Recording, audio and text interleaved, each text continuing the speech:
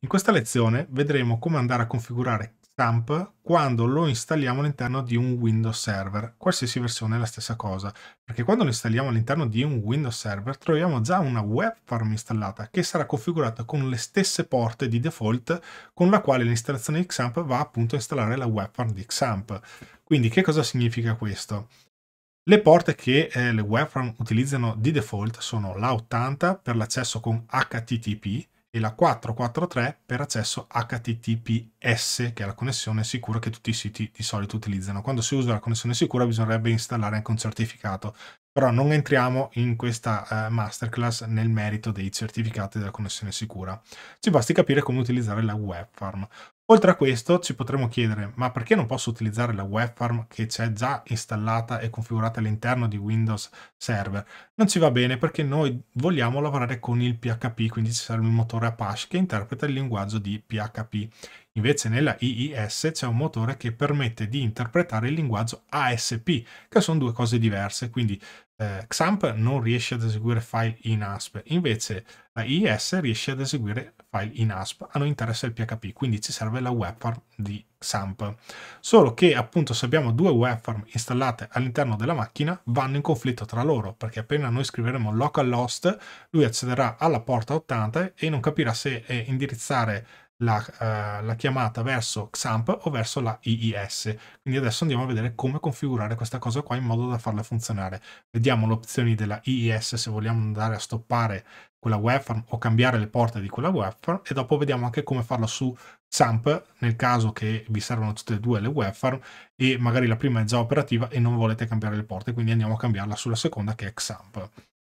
Allora, divento piccolino e andiamo nel terminal server. Qui ho installato Windows Server 2016, va benissimo qualsiasi versione, sono tutte molto simili, la procedura è la stessa. Per aprire l'Internet Information Service, che è appunto la IIS, la webfarm di Windows Server, andiamo giù nel menu Start, andiamo poi nella ricerca e nel pannello di ricerca scriviamo semplicemente IIS. Vedete che lui me lo propone subito, gestione Internet Information Service. Clicchiamo qui e comparirà appunto la nostra webfarm, diciamo il pannello di controllo della webfarm. Apriamo qui sulla sinistra adesso il computer, questo è il nome della macchina virtuale, quindi apriamo anche i siti che sono installati e andiamo su Default Website. Quando noi clicchiamo qua, sulla destra compare questo pannellino, lasciamo stare tutti gli oggetti che sono in mezzo che a noi non interessano in questa masterclass, ci interessa solo la configurazione. Se noi andiamo a destra, io in questa macchina ho già installato la IS e anche XAMPP che è funzionata e mi sta girando tutto lì. Quindi qui sono andato ad arrestare questa webfarm, qui la vedrete avviata così, quindi adesso io ad esempio faccio, ok, avvio non me lo fa fare perché adesso vede le stesse identiche porte che ci sono configurate su XAMPP, quindi io qui l'avevo arrestata e poi avevo installato XAMPP.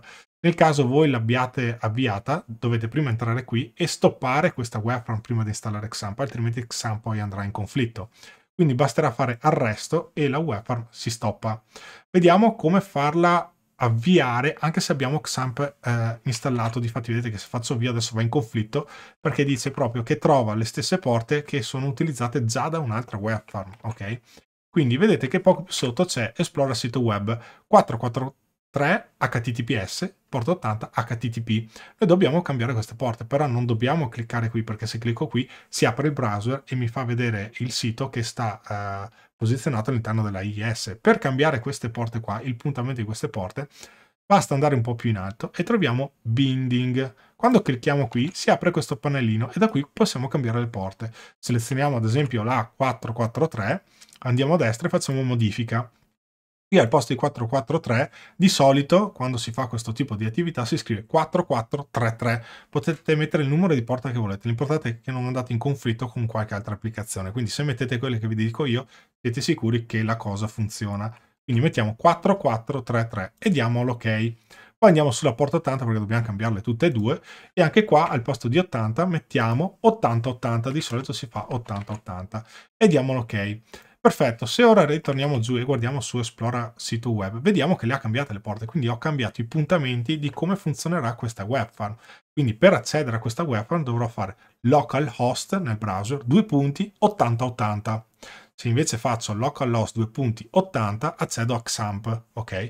Con 8080 accedo al sito della IIS. Se scrivo solo localhost, di default lui va sull'80, quindi andrà, punterà direttamente su XAMPP. Quindi vediamo che se io adesso vado qui e faccio avvio, vedete che la webfarm è stata avviata. Sono riuscito ad avviare la webfarm della IIS, pur avendo XAMPP installato, che adesso qui non lo vedo, però diciamo che vi assicuro che è installato nel server. Quindi questa è la procedura per andare a stoppare. Se non vi serve la webfarm, stoppatela tranquillamente, che non succede niente, stoppatela, è inutile lasciarla accesa. Se le volete accese tutte e due, dovete semplicemente cambiare le porte che vi ho fatto vedere qui, così entrambi i software lavoreranno.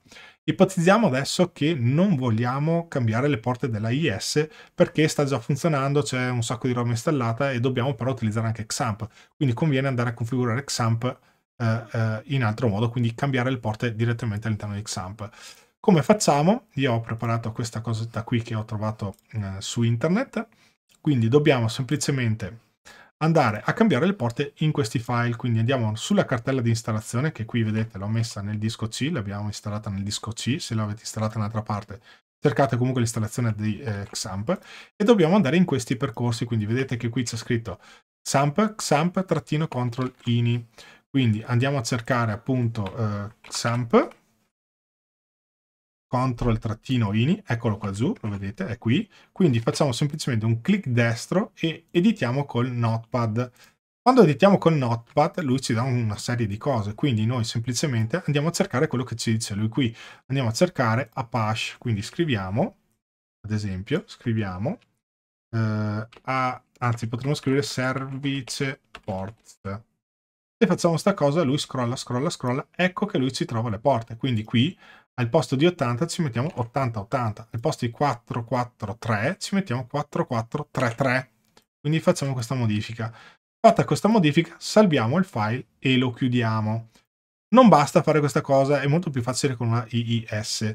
Quindi andiamo poi anche su questo altro file, quindi andiamo semplicemente a cercare nella cartella XAMPP, entriamo su aphache, poi dobbiamo entrare su conf e qui dobbiamo trovare HTTP di conf, questo file qua. Quindi dobbiamo cercare anche questo file e anche qua dobbiamo andare a cambiare queste cose qua. Quindi facciamo ancora un bel edit e anche qui sul file che ci si aprirà andiamo a cercare listen, ad esempio, vedete? Andiamo qui e scriviamo cerca listen e facciamo invio. Lui ci trova questa cosa qua e non lo trova, allora facciamo listen e facciamo esattamente 80. Ecco che lo trova. Perfetto, noi da qui scriviamo semplicemente l'80. Poi se andiamo più sotto dovremo cercare, ma se non c'è lo cerchiamo, server name local host. Ok, lo cerchiamo, eccolo qua, e anche qua da 80 la dobbiamo portare a 80-80. Quando abbiamo fatto questa cosa, anche qui salviamo questo file, ce ne manca ancora uno da fare. Quindi in questo momento dobbiamo adesso spostarci su sempre Apache conf, ok, extra, dobbiamo entrare su extra e dopo dobbiamo prendere http d-ssl conf, quindi questo file che vedete appunto qui. Lo prendiamo anche in questo caso, andiamo ad editarlo, andiamo a cercare sempre listen, ok, qui ci dice come lo dobbiamo portare, quindi noi scriviamo listen 443 perché di default ci sarà scritto 443, ok, quindi lo cerchiamo, eccolo qua, aggiungiamo un 3, dopodiché andiamo sotto e cerchiamo server name, ok, eccolo qua, vedete che lui dà l'esempio 443 e anche qua ci mettiamo un 3. Fatta sta cosa salviamo questo file. Ok, e dobbiamo fare questa modifica con XAMPP spento, ovviamente, altrimenti non funzionerà. Fatta questa cosa, abbiamo terminato, XAMPP è pulito. Quindi se noi poi andiamo ad avviarlo, quindi anche qui è aperto ma Apache non è avviato, andiamo a fare start, lui verrà startato su quelle nuove porte, quindi sarà compatibile avere questa webfarm installata insieme alla IIS.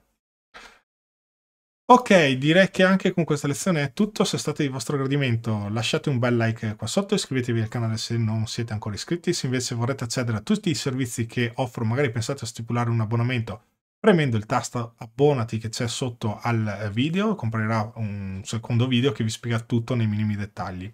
Se invece vorrete supportarmi in altro modo, potete acquistare qualcosa dal merchandising che trovate sotto il sito con lo slogan BI for you, Business Intelligence per voi, che è lo slogan che utilizzo all'interno delle live in cui do supporto tecnico. Altrimenti, se vorrete supportarmi in altra maniera, sempre in descrizione trovate un link che vi porta a un sito che vi dà accesso a delle licenze sicure, che costano anche poco rispetto a quelle standard, perché hanno delle scontistiche che le acquistano in massa, quindi costano meno. Sono comunque licenze sicure, costano un po' di più di quelle di eBay, perché quelle di eBay, se andate a prendere licenze a 7-8 euro, non sono licenze valide se vi fanno un controllo, quindi attenzione a quello che fate se siete una ditta. Passate per il mio link se acquistate qualcosa, così riceverò un contributo dal mio partner. Se invece ancora vorrete supportarmi in altro modo senza alcun costo da parte vostra, ci sono i link di Amazon, che quando acquistate qualcosa su Amazon passate per i miei link, così Amazon poi mi riconosce qualcosina, appunto perché vi ho dirottati verso la loro piattaforma. Ok, direi che ho finito tutto il giro di sponsorizzazioni, vi ringrazio molto per avermi seguito sino a qui, ci vediamo al prossimo video. A presto, ciao!